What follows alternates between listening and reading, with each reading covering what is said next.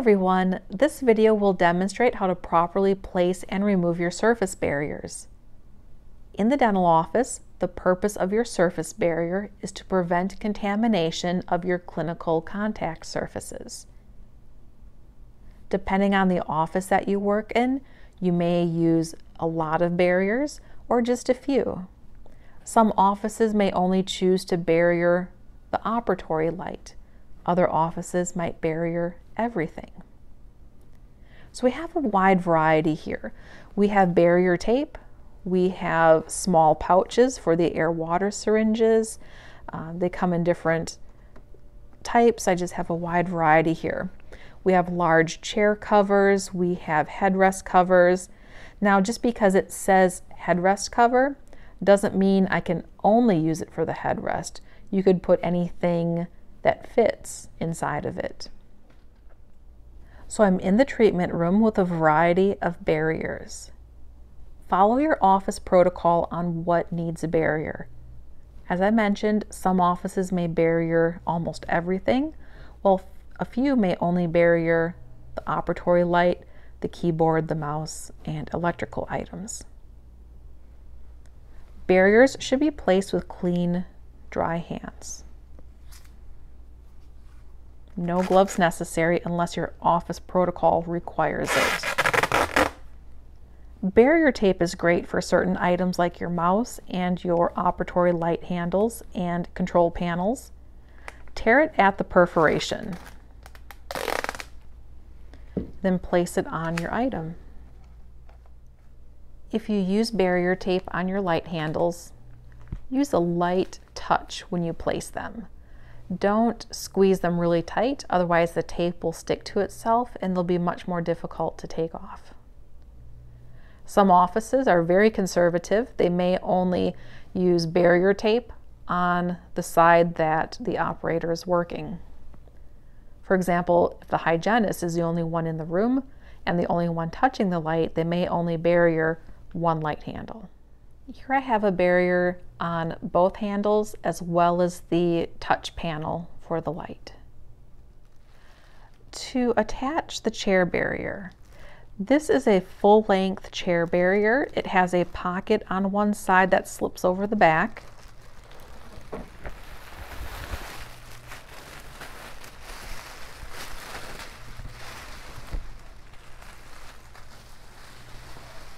And you pull it down over the entire chair.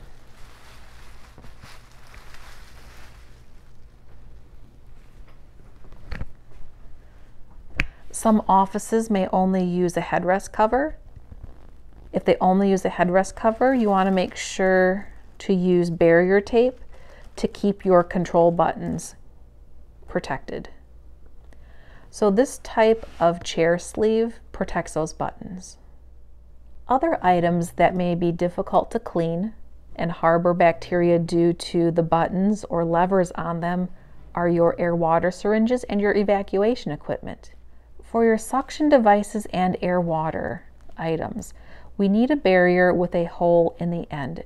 If your barrier doesn't come with a pre-manufactured opening, you'll have to tear an end off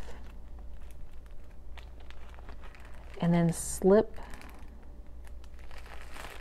the item through the bag.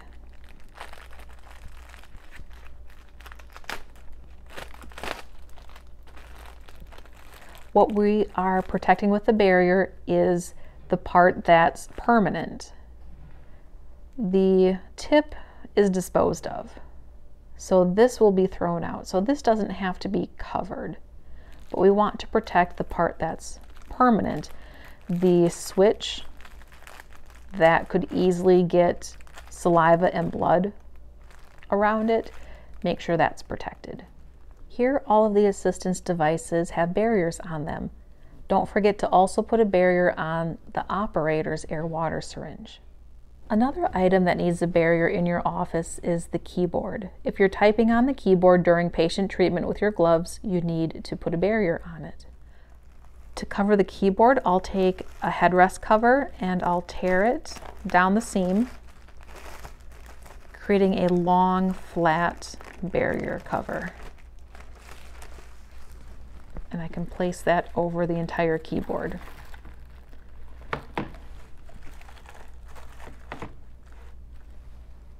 So feel free to improvise with your barriers. As long as they cover the surface, it will be protected. Another item to barrier is your radiography unit. Remember, anywhere you're touching something with contaminated gloves during treatment can have a barrier. Other items that you might want to place a barrier on could be your writing utensils. If you write a lot during patient treatment, you can slip your writing utensil into a sleeve. Make sure the tip pokes out the end, and then you can write with this with your contaminated gloves. The curing light also needs to be covered.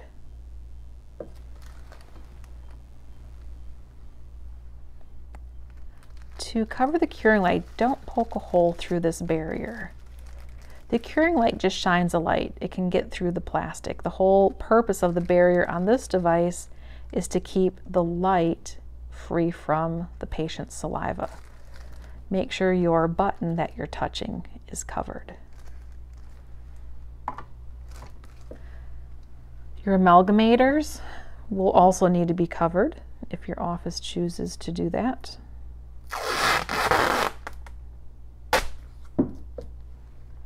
Barrier tape works great over the touch panel.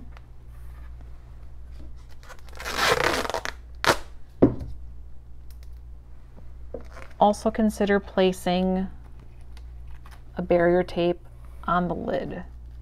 So when you go to open the lid, you won't contaminate it. The last item that needs a barrier is your X-ray control panel. This is outside the room, and we're constantly touching it with our contaminated gloves.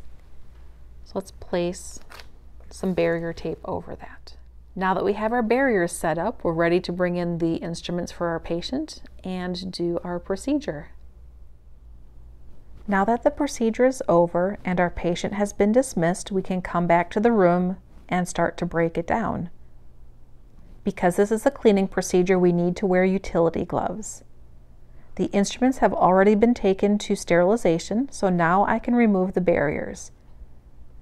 Be very careful as you're removing barriers that you don't touch the surface under the barrier. That needs to remain clean. If you accidentally do touch the surface under the barrier, you'll have to disinfect it. What I like to do is, holding the device, kind of scoot the barrier up the device, put it back into the holster,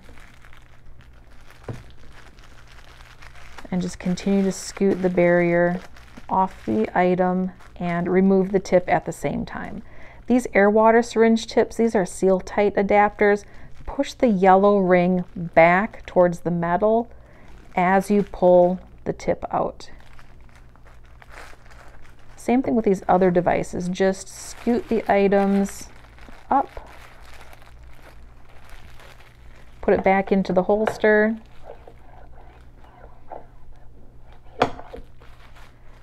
and then pull the tip out.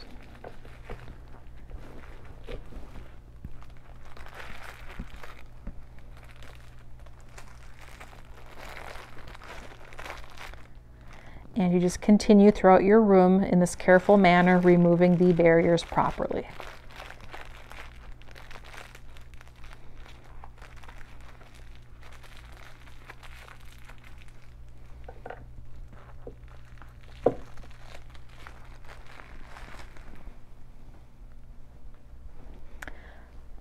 I like to set all of my barriers down in the patient chair, because then I can wrap everything up when I'm done. The X-ray cover, just either untie your knot or just rip the barrier off the machine, being careful not to touch the X-ray unit underneath. Carefully take all your tape items off, again being careful not to touch the items underneath.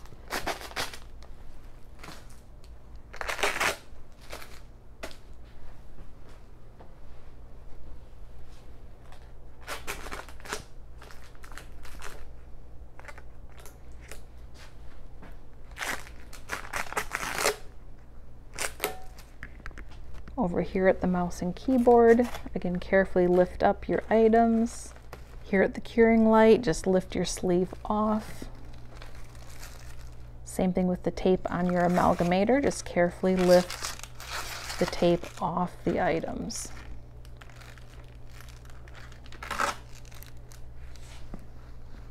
Your writing utensil, just carefully scoot the utensil out without touching it, and just let it fall onto the countertop.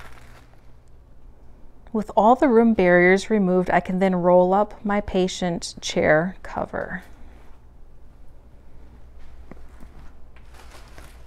Starting at the foot, I just roll it so that the contaminated side is on the inside.